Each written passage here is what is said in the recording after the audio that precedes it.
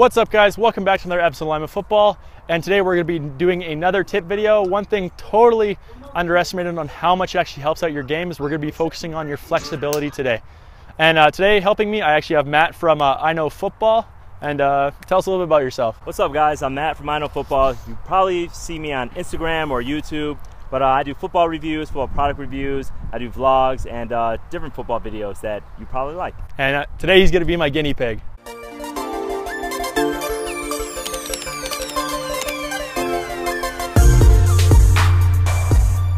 So basically we have three different types of stretches here.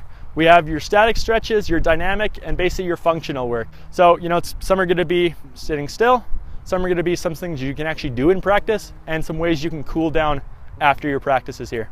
Okay, so we're gonna be giving you one for the upper body and one for the lower body as far as your dynamic stretching goes. Dynamic stretches are basically when you're starting to move a little bit more after you've done, your warm-up run, that kind of thing. The first one we're gonna be doing is super important for your hips here. Basically, what Matt's gonna be doing here, he's just gonna be on all fours, and we're just gonna call it basically opening the gate. So all he's basically gonna do, he's just gonna rotate that hip up and out. He actually has a wasp on him right now. There we go. And you can see all he basically does, rotates his hip up, and then just switches legs, or he can do say 5 reps on one side, switch over, however you wanna do it. And it's just working on opening up those hips and getting used to that. Because especially when you're getting into your more complicated steps where you're doing your pull steps or you're pulling down the line, you really need to have good hip flexibility. And having good hip health is really important for your game. Okay, so the next one we have is an upper body. Now, always after games and stuff, you can feel how much pain you have in your shoulders and chest. So what we're basically gonna do here today, we're just gonna take a basic band, and all he's just gonna do, open up, he's gonna stretch out his chest a little bit, he's gonna contract his posterior delts, the back on here. He's basically just gonna help loosen all that up and kind of get them ready to be in a working motion of punching, hitting sleds, all that kind of stuff. And he's just gonna do that 5-10 times. Again, you can grab the band a little looser to start, that way you can kind of work into it, then tighten it up a little bit. This is not supposed to be by any means a working set. You're not trying to tire yourself out at all before you get into it, so that's no big deal. We're just about warming up and getting used to getting in those working motions. Okay, so the next one we have for you here today, guys, is going to be some of your actual functional stretches, some stuff that'll actually really get your hips using. These are going to tire you out a little bit more. So what we're basically going to do is I'm going to hold this bar out. Matt's going to have the medicine ball out as far in front of him as possible. He's going to squat down, try and go a little lower. There you go. And now he's just going to bob on both sides of the bar. And you can definitely feel it in your hips when you work side to side.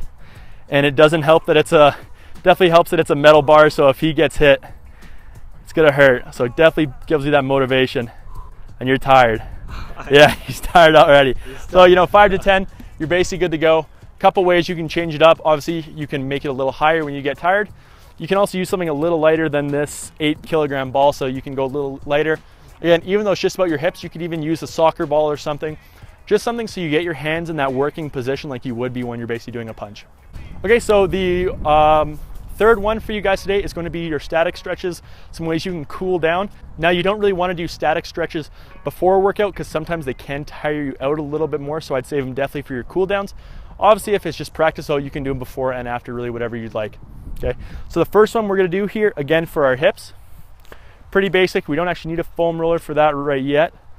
And basically Matt's gonna do, he's gonna go down, gonna take, for his right hip, gonna take that right leg, cross it down in front, and you're just gonna bend over as far as possible. And he's really gonna feel in his right hip that stretch all along there. And you can hold it for 10, 20 seconds. Again, you don't have to start all the way at the bottom. If you're brand new to this, you can start a little higher. Go to where you feel it, and then the more flexible you get, the farther down you can go and the longer you can hold it. Okay, so the next one we're gonna use a foam roller and any type of bar here. Basically just gives us something to hold on to. So basically this is gonna stretch out your chest, it's gonna stretch out your posterior delts, it's gonna stretch out your mid to upper back, so it does a lot of different things for you. So what Matt's basically gonna do here, he's gonna lie down on the ground. And he's gonna place that foam roller just below his shoulder blades. And then he's basically gonna grab onto the bar at both ends. And he's just gonna lay all the way back. And the reason we use the foam roller is so it actually gets your chest in the air. That little bit of elevation actually helps stretch it out, gets a little higher, gets that stretch in your chest. Again, keeping your shoulders as far apart as possible helps stretch out your posterior and your medial delts.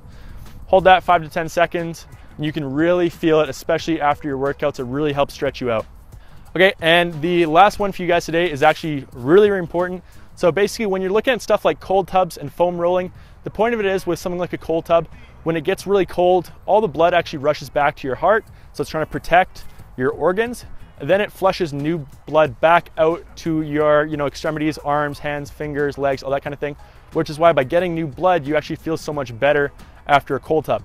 Exact same thing here with the foam roller. We're basically pushing all that static blood out of your muscles, and that way it's forcing new blood back into the muscles, and that way it cuts down on your soreness and cuts down on your your working time, and you can get back into your next workout quicker. So one basic one we're going to show you here today.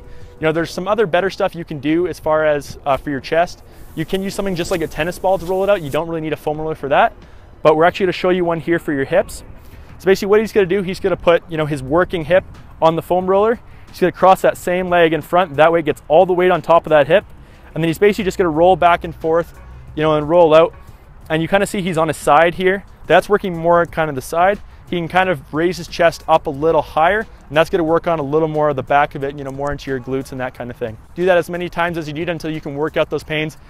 You can see he's feeling it right now, but it is so worth it after to do it. And again, don't forget to do it on both sides. So again, if you guys like today's video, don't forget to give it a like. Had to fly the guy all the way out here, so please make it worth our time. If you guys have any questions about anything, leave them down below. I answer as many as possible. Again, I hope you guys enjoyed today's video, and as always, thanks.